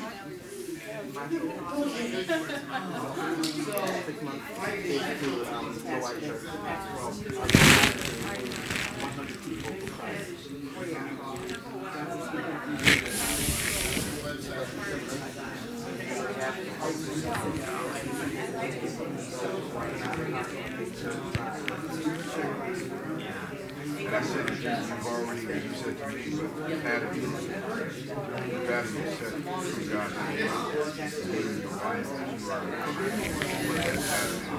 you're going to get this no matter what. It doesn't matter what other people come to. God tries to set that pattern. So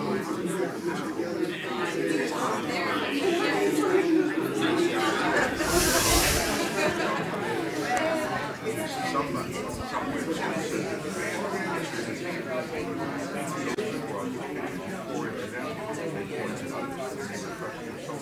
And they are here, so you're going to have to, it won't take you it will not take you. Okay, discourage. Be discouraging. Discourage. The number two, number one is going to discourage.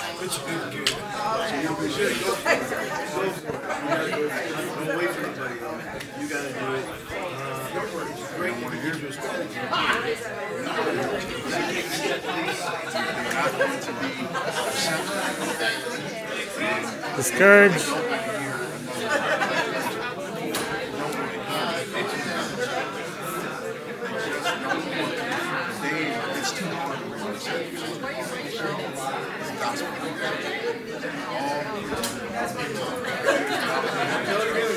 Keep discouraging.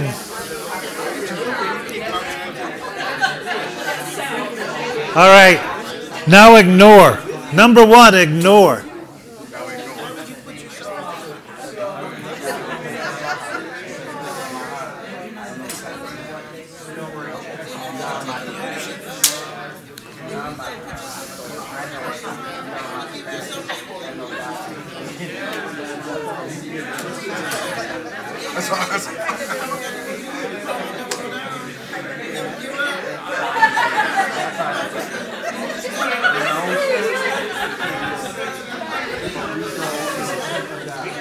Probably another 30 seconds.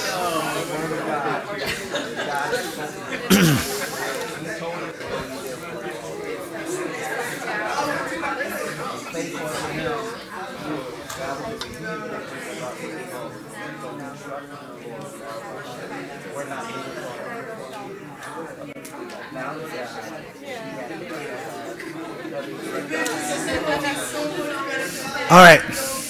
All right, stop. So stop. So stay where you are. Does anybody want to share what happened?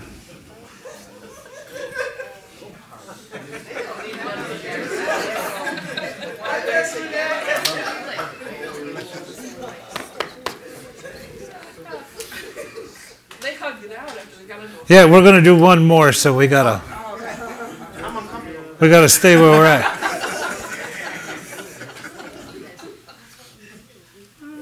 Anybody want to share what happened?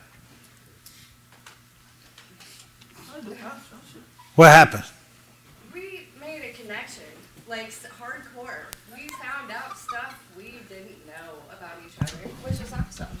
But I think the hardest part was probably when we had to discourage each other. That was hard because we share interest and what our passion is, what our desire is. And when we had to ignore, that epically failed. Yeah, we still listened. You broke the rules. Yeah.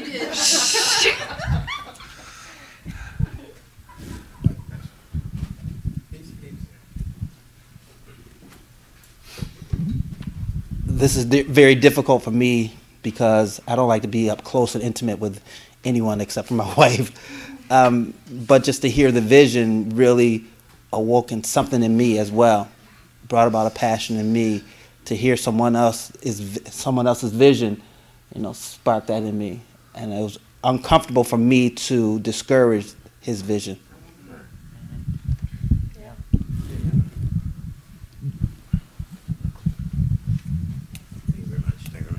I will say this. Being a discourager is uncomfortable. I'm actually writing a book called The Power of an Encourager. But being discouraged enlarged my courage for my vision. I was like, I don't care, talk to me. I actually got strength by being discouraged. So I was glad to hear somebody didn't agree. After she had just told me she did agree. Excuse me. Double-minded. Okay.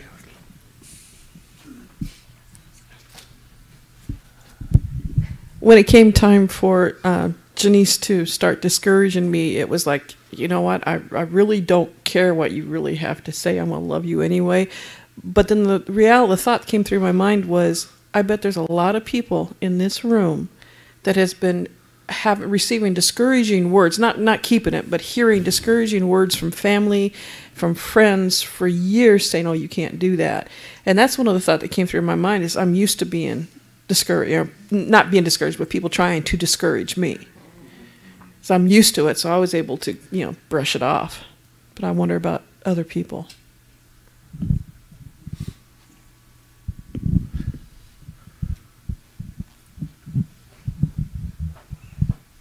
So I know him too well, but the thing about I would say being ignored is even if you ignore me and I say what I gotta say, if you don't listen, God's gonna listen. That's my biggest thing is once I speak it out there and I'm getting it out there, it's gonna be done even if you don't want to hear me. So that was my biggest thing is even though I know him, I'm still gonna keep talking because God's gonna hear me and it's gonna get done because I believe it and I'm speaking it out there. So it was really cool because like him and I had the same vision, and so it was cool because that way we could come in agreement with each other since it was the same type, different premises and whatnot, but the same type. So we can encourage one each other because in a way we're going through the same path. And another thing too that I just realized was like when the discouraging part came, it was kind of like what you've said with the bus. It's like, all right, fine, you can help me and encourage me and be along and sharing the blessing of it in whatever way God's to show it. Or there's another trail you can blaze right over there. Because if you're going to be discouraging and negative in my life, there's the door. Don't let it hit your point of contact on your way out.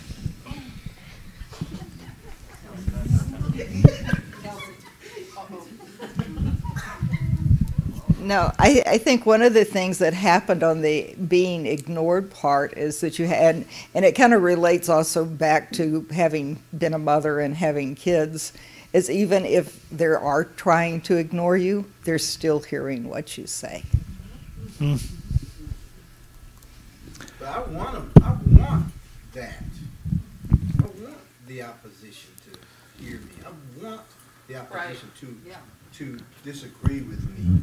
Because I'm not doing this for them. I'm doing this because we're talking my vision. I'm doing this because it came from God.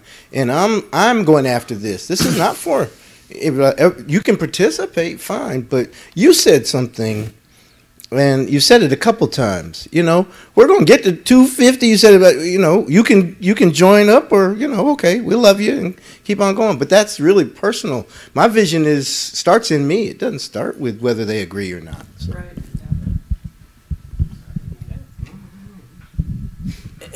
It's easier said than done in this little setting, but when reality hits, it hits hard. In our region, just be a little bit transparent. Bishop Roberts came and affirmed me as an apostle back in October. I'm one of the first apostles affirmed in that region. And there's a group of pastors who got together, including my leader, and began to talk about it. And they all got together and said that they were not going to come and affirm to my affirmation service. It hurt. It hurt and was disappointing because they could not see, or they don't see what God has and what God is doing in me. And they're looking at it as competition versus as advancing the kingdom. So that was real and it hurt my feelings. And then God had to remind me that, who am I doing this for? I began to get disgruntled and begin to, share with them, but it hurt. It was disappointing that the people we're yoked in ministry with disagreed and talked about the vision. And so it's easy in this setting, but in reality, it can be kind of disappointing. Pastor Randy, the one thing that, as I listen to everybody I'm probably not as spiritual as most of y'all, but I had to intentionally focus on who Ricky is, you know, and I think about, because I wanted to do this with my wife, because like you said, that's my intimacy partner. But I wonder if I would have done the same thing with her that I did with you, because I have a tendency to treat people different that I know versus I don't know. And so I'm going to have to do a better job of seeing the person, not just hearing the vision, but knowing the person, because I'll never support your vision if I don't know you.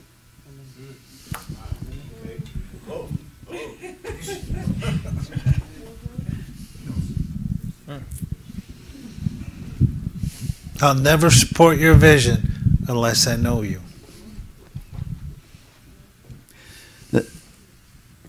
This is the type of exercise I don't care for.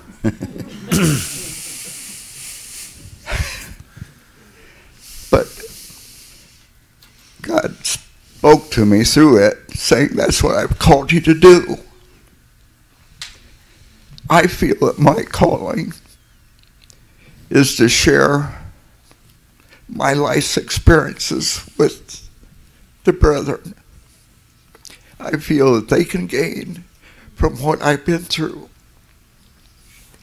I dropped out of college because of speech class.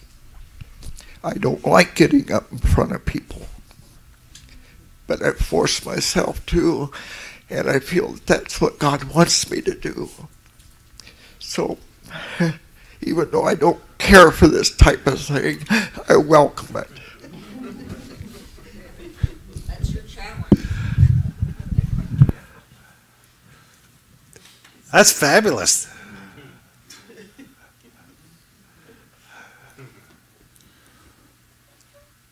What was it like to say your vision so many times? Was it easy? It's hard? Well, the more she said it, the more I was like, I can't disagree with it. That's what trouble I was having. It was just so strong. So, when you're saying your vision, you need to get a mirror and do it. Because that's the one who matters the most. Tell your vision to yourself in a mirror. Say, this is what's going to happen. You're like, oh, I got to listen to that guy because that's who I listen to the most. Not what people tell me, right? So you get to say your vision. I think we covered what was it like to be discouraged and what, but think this, and you hit it. One of the main objects of the lesson is how many relationships have we lost because we automatically agreed with someone just because of who they were, or we automatically disagreed and dismissed somebody just because of who they were without actually hearing. What lens were we wearing? Because I've heard Kyle 100 times. Kyle's going to come and say this. So I'm not actually even going to listen. And you said it's intimacy with a spouse, with children. Are we really engaged? So we're going to do one more. This time, number one's going to start. You're going to do the same. Tell the vision again. But this time, number two, you cannot say anything. Listen. Actively listen, but don't say anything. Don't encourage, don't discourage, don't ignore. Just focus in and listen and take it in. And then we'll switch and do the other way. But this time be number one, talking to number two, and don't say a word. Just listen. If I hear anybody on this side say a word, I'll come slap you. All right, ready? Go.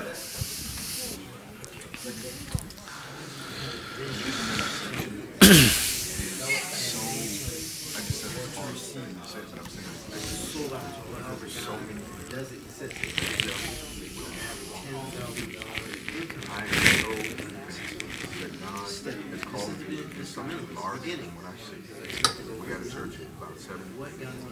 You notice what people got their numbers for the kingdom.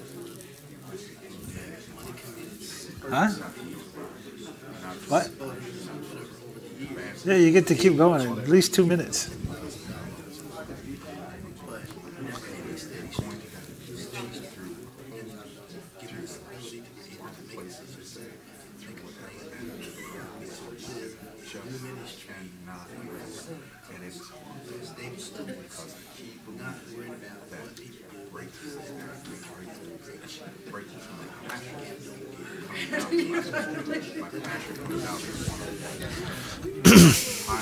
Okay, let's push a pause button.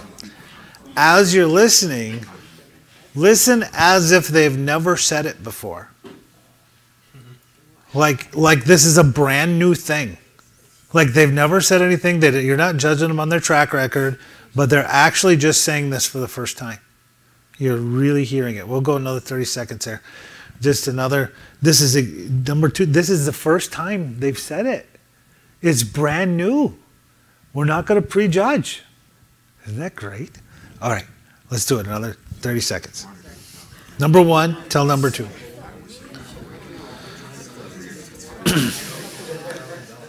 Just listen.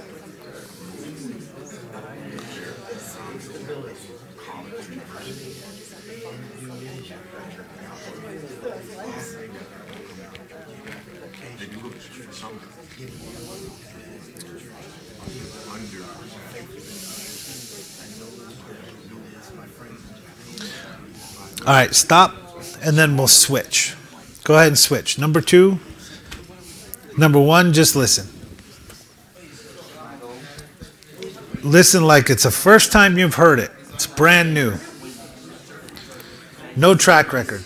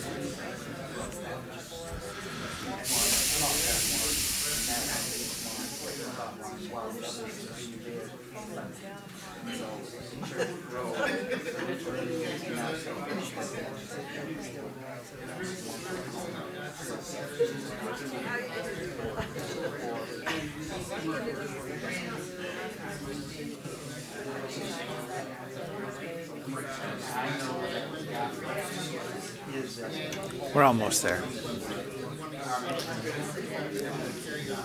Less than a minute.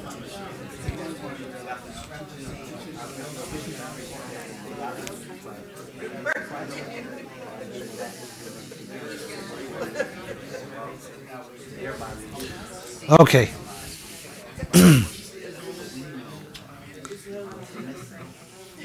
Hopefully this has also helped people make some connection. So, what was this like? What is it like to say nothing? I was able to receive more. I received a lot more. You heard more, you received more when you said nothing. Just sit there and listen. I could tell you the steps, you know, because it was easier to pick them up, hear that she put it in line. So when we're not thinking of what we're going to say, we can listen to what's actually happening. We can listen to their heart. We can listen to things that are not said. So maybe train yourself to shut your brain down that I don't have to answer. Some people think I'm stupid because I will listen, but then I don't respond. It's because I'm listening. They're like, he's a little slow. But I'm really not thinking of what I'm going to say because I'm hearing what you have to say first. And then I'm going to understand it and then make a response. We don't have to just back and forth. right? What else about? You do it when you're married. It was difficult.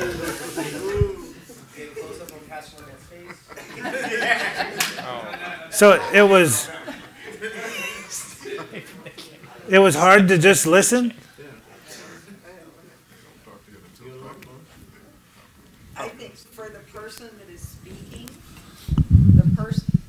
for the person that is speaking, if that person is not trying to respond back, but is basically giving you that undivided attention, it's more affirming because you've got they're really giving you their attention.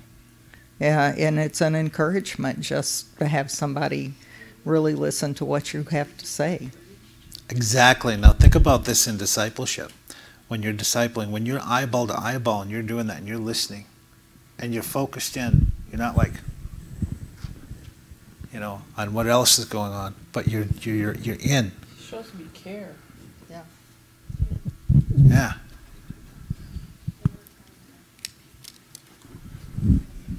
I agree, but I fully know that that's a learned behavior.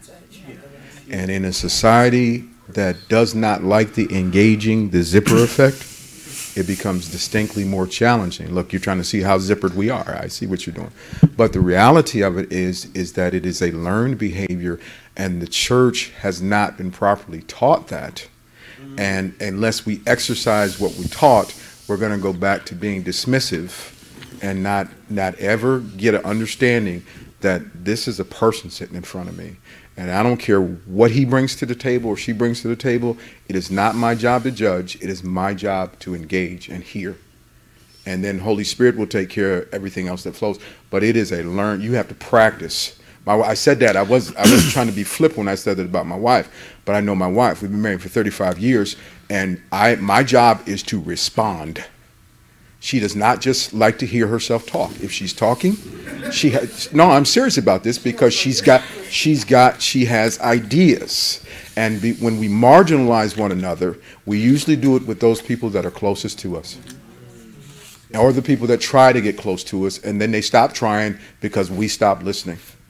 That's my point, Sam. You're absolutely right. You have to do this intentionally. Everybody put your arms out like this. And then bring them together, put one thumb on top. Either thumb. Which thumb landed on top? It's going to be the right or the left. Now, go back and make the other thumb land on top. Right. What did you have to do? You have to think. So you have to be intentional about what you're saying. So? How you're listening. You have to intentionally do that. I want to say this. I've thought about this from both sides of listening. In terms of, as a leader, okay, some people are intimidated in talking to me. Some people will not. I have to go to people. I have to go find them. After church, some Sundays I've been here, and I'm not the pastor, but I've seen visitors, and I've run to them to talk to them as they're getting ready to leave, and I introduced myself to say, hey, what's your name? And I'd like to say hello to you. Thanks for coming, that kind of thing, on purpose. And I could clearly tell the one person I talked to the last time was so nervous, so uncomfortable, so unprepared for my approach. And I said, it's cool. I just want to say hi, no big deal. Did you tell him your name's Walter? Yes. That should have did it right there. Hey, what are you talking about? But the other side of it is, from my standpoint, I have also been challenged by certain things. Sometimes, I'm going to get to the real nitty-gritty, sometimes people's breath stink.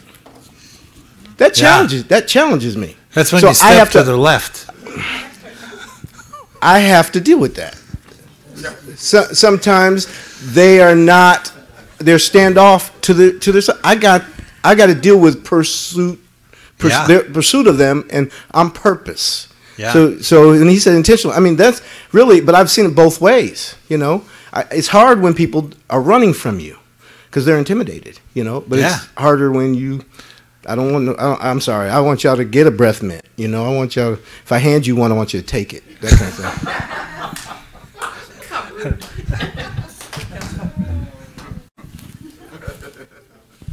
So if you ever get a breath mint from the bishop, your breath stinks. It was. Randy said that. it was hard for me to sit here and just listen to her, not because I wasn't wanting to listen or that, but because I like to ask questions, because sometimes when a person says something, another person can receive it in a whole totally different way, especially in a church where you come from many cultures and they're used to doing something or saying something. Actually, it's right along the same ways that I would do it, but they call it or refer to it in a different way. And the way they say it, it might sound kind of offensive, but it really isn't. So that's why I ask questions, just to draw out more of what they're trying to say. So just listening was a little difficult. Good point. And I learned a technique called facilitative listening years ago, and I'm not that good at it, but you ask questions because the other person, by restate... Yeah, okay. They tell me that all the time. The other person that you're listening to, by restating it different ways, it clarifies it in their mind, so they can. Because a lot of times, what people want to do is just to speak it out. And right. How many people do you know want to be heard? Right. Well, listening is situational. It's as much situational as, every situation is different. I mean, this is an intentional exercise, but again, what am I hearing? Even from the nonverbal standpoint, what am I hearing? What am I seeing? What am I receiving? So it's a situational thing, like you said, facilitative listening. It's one of those things that I believe we'd have a greater impact, especially with our life groups that are getting ready to start, by just looking around the room and hearing what people are saying, not ready to pounce on a lack of doctrinal understanding, not ready to pounce on a hot button, or even avoid a hot button issue. That to me is what the Spirit of God in us is more about than just speaking in tongues. Exactly. So if we're going to coach, teach, train, mentor, if we're going to delegate, empower, and entrust people, we need to listen in order to do that effectively. Otherwise, we're making our own assumption on what they are and wonder why they don't perform to what they should. One of the things that I've known to have done, has been done to me, and I've done to other people, is even if someone's right there face to face with you, looking dead in your eyes, they could be off somewhere else in their head. Even though they look like they're listening intently, even can be repeating sometimes some stuff they say, they're still not hearing you and not understanding. You know of some horrible people. Yeah. It's life experience. But it goes almost to what Robin was saying. To have someone ask questions and to, try and get a deeper understanding of what you're saying shows that they're really, really listening and engaged. Really trying to, understand exactly your ideas and your concepts. So it is sometimes kind of hard because you do sometimes wonder, even looking someone dead in their eyes, are they truly getting what I'm saying, or are they just standing here off in La La Land in their head, But I mean, waiting for you to go away. Right, exactly. Yeah. So. And also sometimes too, depending on the person, I know this isn't usually the thing, but sometimes, like when I was talking to him, I saw something out of the corner of my eye, so I looked real quick. I mean, some people that just, I was still listening to him intently. I can almost tell him back to it verbatim. Then again, I know him. But sometimes it's like, me, I continually scan. That was because I was in the military, so I was trained that way. And so sometimes it's those things, but I'm still listening to him. So, I'm sorry? Yeah. So if somebody doesn't know you, you'll have to say, I've been in the military, and while I'm listening to you, I'm going to look at everything else. Yeah. But I'm listening. And I've had to do that before. But I've had to do that before. I've had when somebody's like, "Is there something wrong?" I'm like, "No, I apologize. It's unintentional. It's habitual. It's because of my training." You're a little weird. Thank you.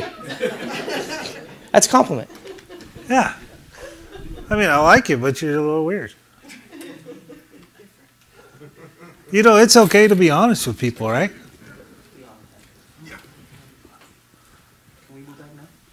We're going to be, I think we're going to be done. We have a minute.